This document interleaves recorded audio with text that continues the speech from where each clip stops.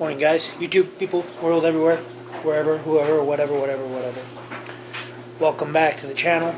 Half Fast 719. Got a lot to do today.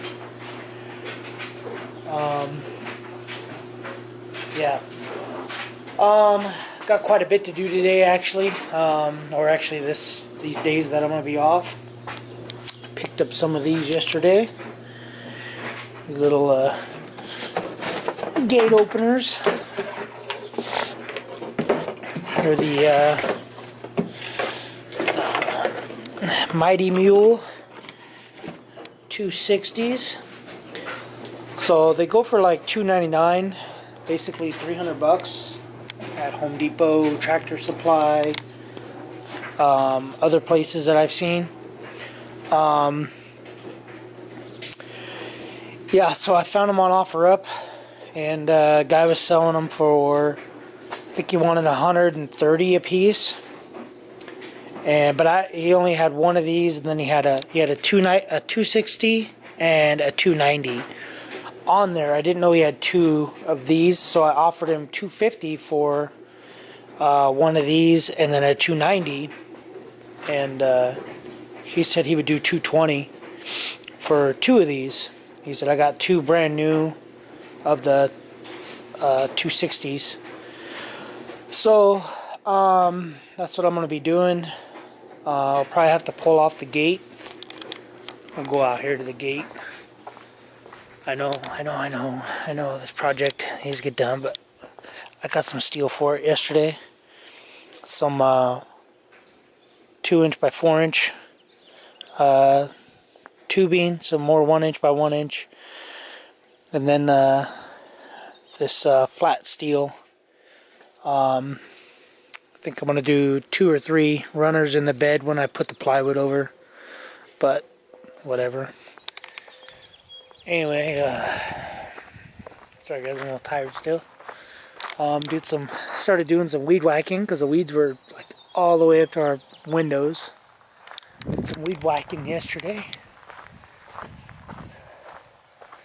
If you have a full-time job that beats you up, don't buy a house or property unless nothing ever grows.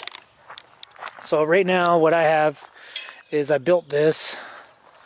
So I think it's kind of genius. I don't know how to use it. Anyway, just flop the D-ring over. This gate automatically closes, which is why I built this. But yeah, so anyway, what I'm going to do is I'll mount the bracket here, and then I'll figure out where it needs to go here. And what I'll do is I'll take a piece of steel, I'll take the gate off, and I'll run a piece of steel top to bottom, hopefully get it in one of these lines. So I'm probably going to use that 1" square tubing. And yeah, that's why I built that, because we used to kick a rock here, and I think I broke a couple toes doing that way. Anyway, so I'll do the piece of steel, 1" tubing. I'll have to take the gate off. I'll have to figure out where everything's gonna fall, and then I'll probably put the wiring and the box and battery over here somewhere. And then I'll have to run the wiring. I'll have to run wiring to do a trench and run wiring under here. Otherwise, I'll have to do 2 separate batteries. And I don't really want to do 2 separate batteries. So I might have to go get some electrical tubing and run it. I haven't figured that out yet. I'm just going to gotta get the tractor out. Man, I'm scatterbrained. Anyway, this piece of tubing right here is gonna go back here. I'm gonna get rid of this little cross thing, and I'm gonna weld in. It's gonna be like a a built-in bumper, I guess, on the end of the frame. But I'll get into that later. I want to do the yard work because I'm going to be creating a lot of dust, and then I got to wash this car. I got to take it in to get a quote for parts missing, scratches, yada yada yada yada. So yeah, I got a lot to do. Yeah, and then when I do that 1-inch tubing, I'll either do the 1-inch tubing or I'll do some of this. I might not have enough of this. I'll probably just do some 1-inch, and then I'll just take some remnant scrap 1/4-inch plate and I'll weld it to it. And then this is adjustable, obviously. So anyway, yeah, and then I'll have to figure out wiring to a battery, which it looks like I can't run these on a single phase, one battery, or sorry, single phase on its own. So basically run one of these blocks for both of them. There's a kit that you're supposed to buy for dual gate, but that one is, I think it's $750. So what I'm going to use is I'm going to take this apart and see what it looks like in there. I can program both of them to one remote because they got the little flip numbers. Like you can have it like it's 1 2 3 1 2 3 1 2 3 1 2 3 1 2 3, and you can have it in any combination. 1 1 1 1 3 3 3 3 whatever in there, so that one remote will match for both of these openers. However, I think you have to have both boxes. These are the antennas for them. I'm going to look into seeing if I can't take this apart. And if I could take this apart and just do one box on one side and then just run power, if this is just a positive negative in here. Actually, let's get a screwdriver. Let's open this up. Let's see. I couldn't find anything online that said it. It just said for dual gate applications you can use this with one remote, or you could buy the dual kit, which came with, I think it just came with one box and a lot more wiring. It came with a spool of wire. But anyway, bear with me.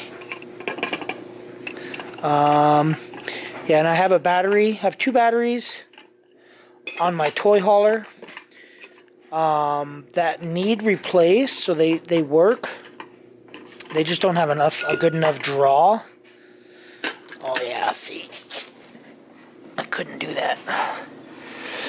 Yeah, I'm gonna have to run both. I'm gonna have to run both at the same time, because you have the relays, the capacitors, everything to put the amperage out to this. Positive, battery positive, negative, switch. This is, I can't remember what that was for. Oh, it's a little speaker. It's a huge old speaker. So you got the stall force. So you got like from like 1 pound to 10 pounds. Then you got the setting for how long you want it to stay open, from 0 or off, so that you can just open it and it stays open, which I'll probably leave it off. Or you got automatic, so you can open it, it'll stay open for 120 seconds and then it'll automatically close. Or obviously you turn the dial and you get a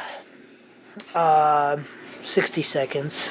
So there are also other connectors. So this will be the solar panel, or the power coming in from the battery.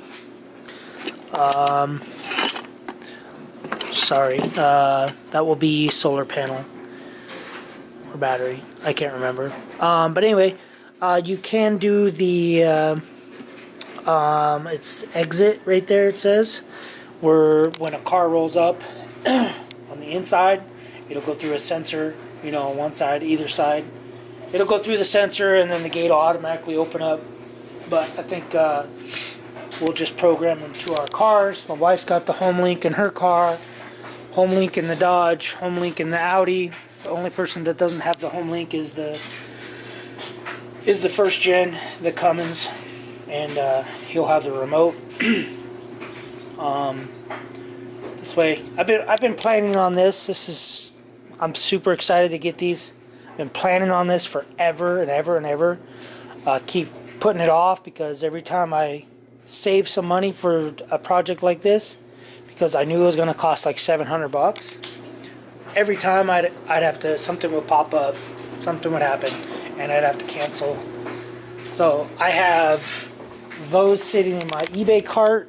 I have those sitting in the Amazon cart on my wife's.